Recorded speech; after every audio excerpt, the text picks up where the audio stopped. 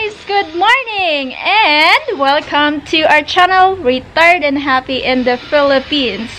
So me and my husband are together doing the opening, and we would like to thank everyone, to all of our subscribers that keep supporting us, giving us reminders, they're giving us tips and advices. And for my #1 fan, my bashers, his bashers, thank you guys. Let's get started today's video.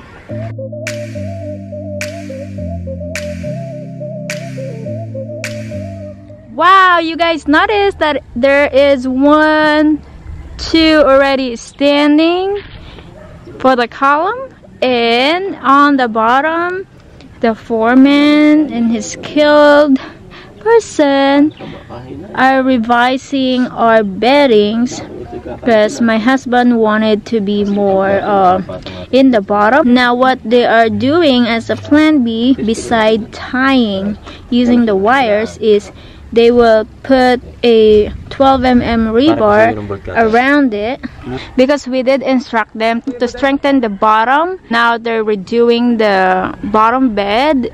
I think they're removing the wire of one of the 16mm, and then they will put it over the top of the column feet. So we'll see what's gonna happen. Lagyan din ng tubo para lamay ang mat. Para hindi sumama sa baba. So now they did tie the bottom feet of the column, and then they're like 4. Then the other side too. And after this, they will weld a 12mm across, and then the other side too. This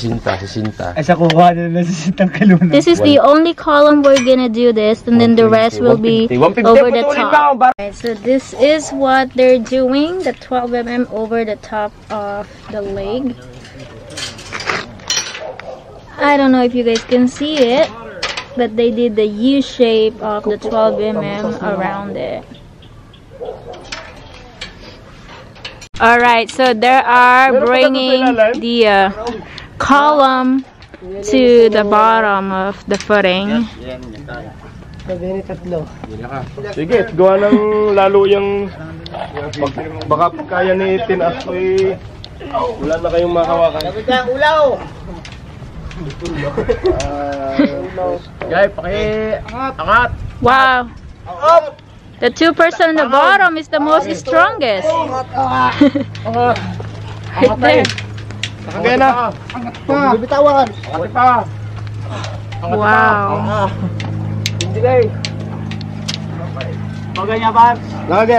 Wow, awesome job, guys.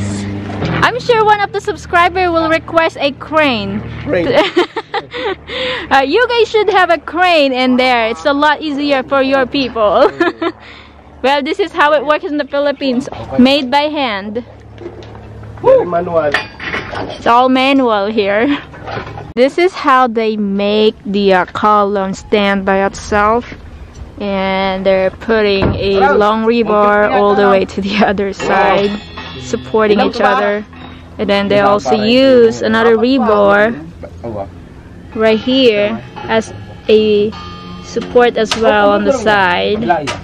And that's the marker. Alright, so now this is the second column footing that they're doing, and we requested to keep it the primary one that they did to be on the top of the bedding. So what they did is remain on the top, and then we requested to put a 12mm around it. So I don't know if you can see, guys. Right there, the rebar is U-shaped on top of the 16mm foot of the column. Got a delivery. Some well-needed Portland cement. Another load after yesterday's load. A whole truckload. This will do us really good for a little bit. We got a lot of pouring coming up.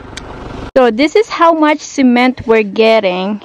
And it's the same brand of the first one that they use. It's the Eagle cement with the mixture of Portland. Look how much we're getting.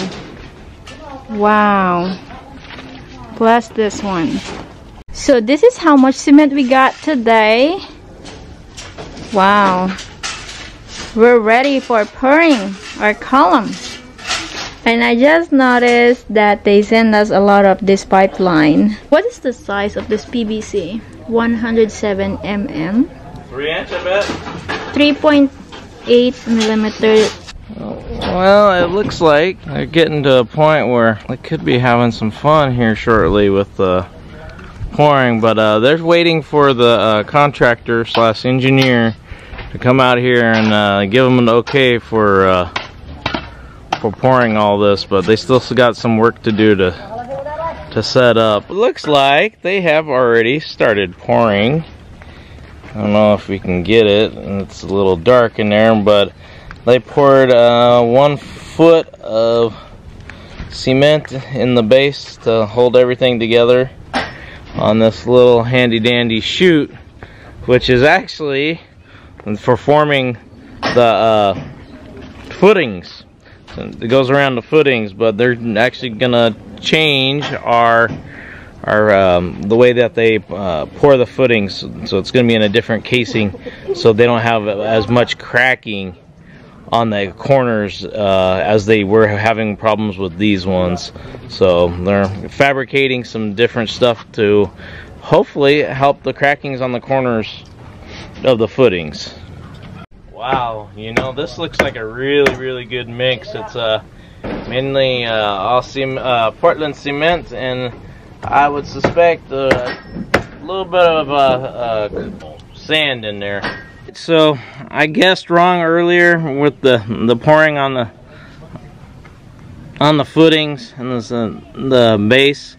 It is 1, 2, 4, so 1 bag of Portland cement, 2 bags of sand, and 4 bags of gravel that's going in this mixture for the base. Well, that's a good combination. It's actually the proper one.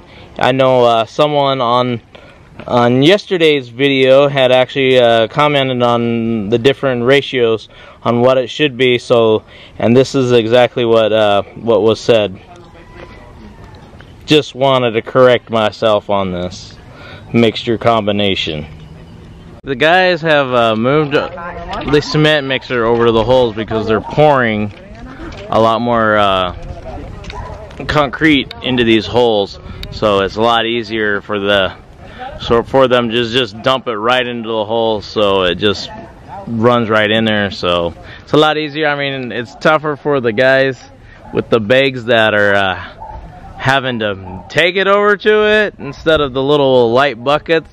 Now they got to pack all the concrete over there and the gravel and sand to mix it, but I think it's easier for them to dump it out.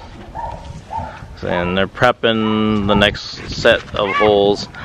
I'm not sure if they'll get these ones poured today. I mean, we got, I think, 3 more hours or so to go. It's almost 2 o'clock, so they got a break at 3. So we'll see how far they get setting up these next the base plates and the footings.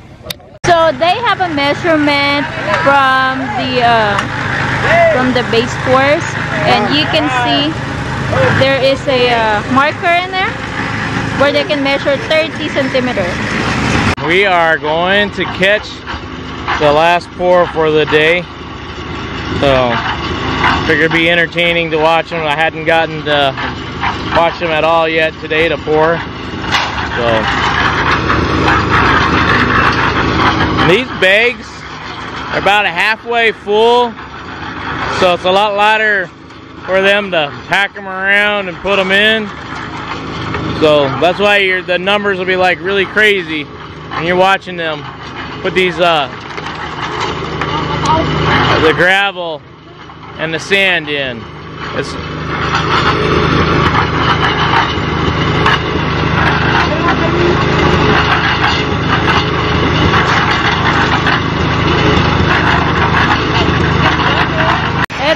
flowing pretty good.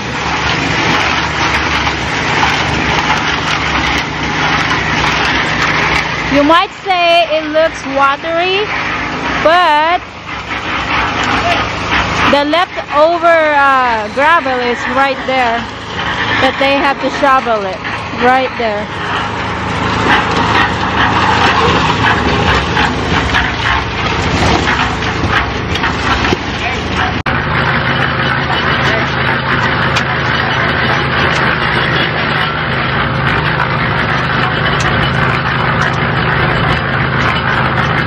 My husband are trying to supervise everyone. Look like a boss.